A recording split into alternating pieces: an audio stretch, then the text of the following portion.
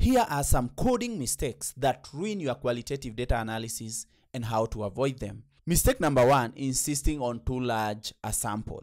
If you are a PhD student, choosing the right sample size is critical for your study. Sometimes beginners think that a large sample size is better and try to interview too many participants. But here is the catch. Coding and analyzing large samples takes huge amounts of time and effort and can actually slow down your research without adding value. Instead, rely on well-established scholarly-backed strategies like data saturation. Data saturation is the point at which new interviews stop bringing new insights. For example, if 15 participants help you reach data saturation, do not interview 30, which is not necessary and it's not going to add anything meaningful to your study. Focus on quality over quantity. So the approach of using data saturation to keep your sample size small in qualitative research will make your analysis more manageable and will also ensure that you get the right findings. Let me interrupt this video for a minute and pose this question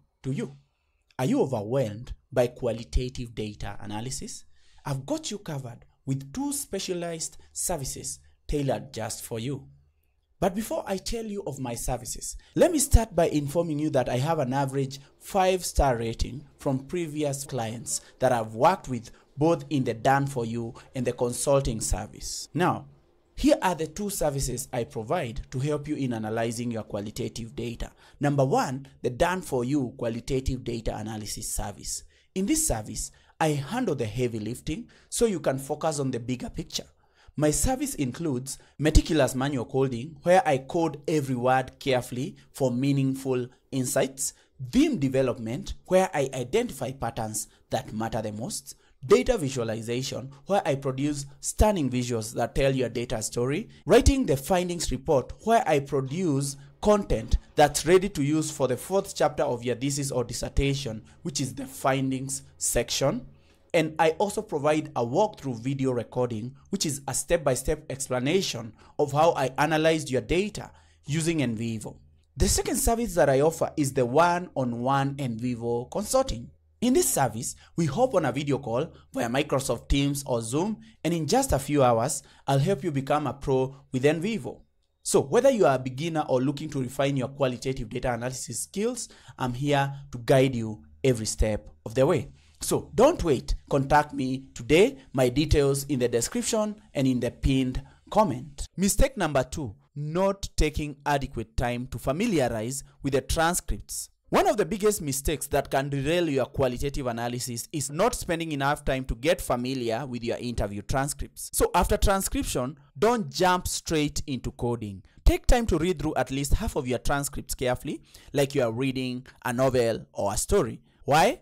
Because this helps you, 1, to understand the depth and nuances in participant responses, 2, to start spotting patterns of shared meaning early on, and 3, it will make your coding more accurate and insightful later on. For example, if you have 8 transcripts, aim to read at least 5 thoroughly before coding. Also, make sure you take short notes of anything that stands out or captures your attention. So familiarizing with your transcript will ground your analysis in real understanding, which will make your themes and codes much stronger. Mistake number 3, not taking time to develop a standard way of naming the interview transcripts. Here is a rookie mistake that can cause big headaches: failing to standardize how you name your participants. If you just leave your files with names like recording 5 or use inconsistent labels, 2 things happen. You risk accidentally revealing someone's real identity, which will break confidentiality, or your participant IDs won't make sense later, so your analysis and storytelling will get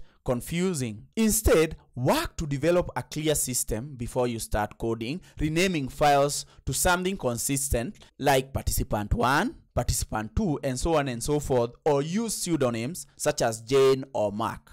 Naming your transcripts effectively before you begin coding not only protects your participants, but also makes your data easier to navigate and your report clearer. Now, here is a pro tip. Tools like NVivo, MaxQDA, and Atlas TI let you easily assign and manage the pseudonyms. Make sure you take advantage of that. Mistake number 4, not taking time to classify documents in the right coding groups. Here is a tech-related mistake that can seriously limit your qualitative analysis: not organizing your documents into the right coding groups or folders. If you are using tools like NVivo, MaxQDA, or Atlas TI, and you skip this step, you are setting yourself up for a messy, shallow analysis. Let's say you are researching in the healthcare space and you have interviewed doctors, nurses, and patients. If you don't group these participants properly, how will you compare their perspectives later on? You can't. So you lose the ability to track how themes differ across different groups of participants or roles within your participants that could have been the most insightful part of your research. What do?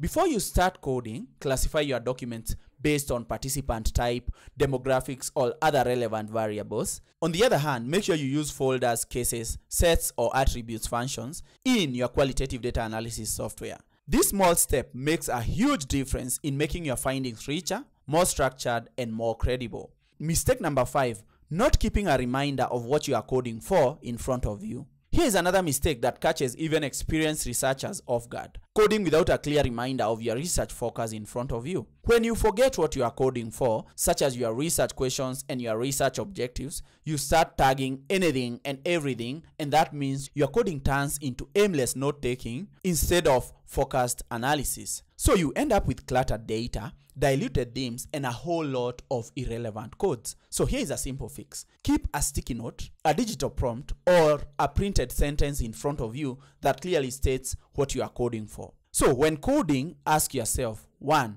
Does this help answer my research question? 2. Does this segment connect to my study's objective? Remember, coding is not summarizing. It's about identifying and labeling what matters for your analysis. It's a process of elimination, not inclusion. Stay focused and your codes will stay meaningful. Mistake number 6, not coding enough of the passages. Here is a subtle but damaging mistake: coding too little of your passages. Some researchers highlight just a single word or a vague phrase and assign a code to it. The problem? There is not enough context for anyone else or even your future self to understand why you coded it in that way. So a one-word quote can't carry the weight of a full idea. It leaves your interpretation hanging without support. So what should you do? Include enough of the surrounding text to clearly show why that code applies. However, don't overdo it. There is no need to code an entire paragraph when a sentence or 2 sentences can do.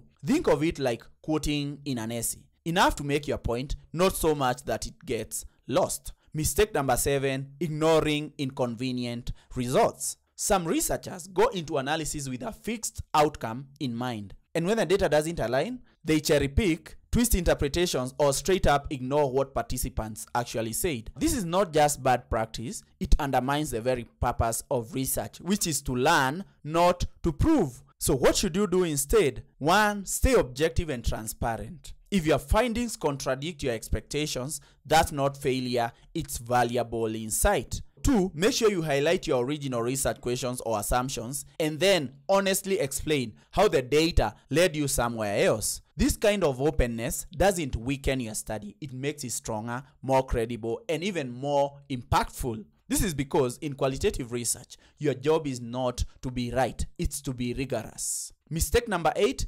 inconsistent coding. Let's talk about another silent killer of good qualitative analysis, which is inconsistent coding. This happens when you apply different logic or criteria to similar data segments. One day you are coding a quote under work stress, and the next day a nearly identical quote ends up under burnout, with no clear explanation and no clear rules. The result? Messy data, weak themes, and shaky findings. To avoid this, make sure you create clear written definitions for each code. Stick to these definitions. Regularly review your coding decisions to make sure they still align. And if you are working with others, don't skip intercoder checks to make sure everyone's on the same page. In short, be consistent or your findings won't be. Mistake number 9, overcoding or undercoding. Overcoding or undercoding are also common mistakes that can ruin your qualitative data analysis. Overcoding happens when you tag a single quote with every code under the sun. It turns your data into a cluttered mess, and suddenly it's impossible to see what the main point is. Undercoding is the opposite. You barely tag anything. That rich, insightful quote, you slap one generic code on it and move on. Nuance, gone. So how do you avoid this? Try to aim for balance so that you don't chase quantity, chase clarity. Another way to avoid overcoding and undercoding is to use a layered or hierarchical code structure so that broad themes are at the top with more specific subcodes underneath. That way, you are capturing both the depth and the bigger picture without drowning in chaos. Mistake number 10, letting bias take over. This mistake is sneaky but serious. Coding with bias or preconceptions. It's when you walk in the data already knowing what you want to find. So instead of listening to what the participants are actually saying, you start bending codes to fit your expectations or assumptions. That's not analysis, that's confirmation. And it ruins your credibility. Here is how to avoid it. 1. Practice reflexivity by regularly asking yourself, am I interpreting this based on the data or my own lens? Number 2, be honest about your background and biases. This can be done by writing a reflexivity section in your methodology or any other part of your dissertation, which is normally titled the researcher's role.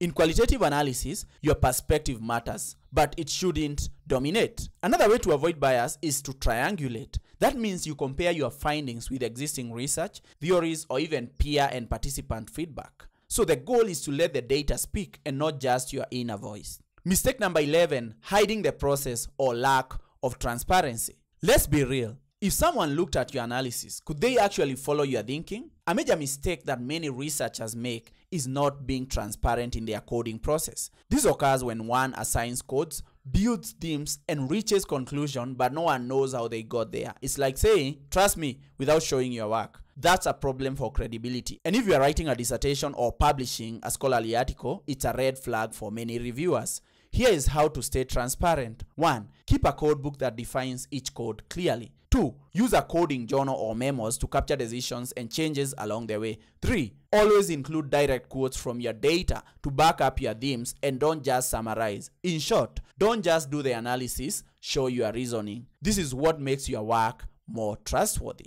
Mistake number 12, being too rigid or lack of flexibility. Now, here is a coding mistake that can make your analysis feel robotic: lack of flexibility. Coding isn't meant to be a rigid checklist you never revise. If you are forcing every data segment into a fixed set of codes from the start, you are missing the point of qualitative analysis discovery. So when you don't adjust as new insights emerge, you risk flattening your data or ignoring patterns you didn't expect. What should you do instead? Choose a coding approach that fits your research question and not someone else's template. 2. Stay open as you code and expect your categories to shift, evolve, and deepen. And number 3, don't be afraid to revisit and revise earlier coding. It's part of the process, not a failure. Remember, flexibility doesn't mean being messy. It means being responsive to your data and your goals. Remember, if you are feeling stuck with your data analysis chapter, don't stress. I'm here to help. I offer done-for-you qualitative data analysis services using NVivo.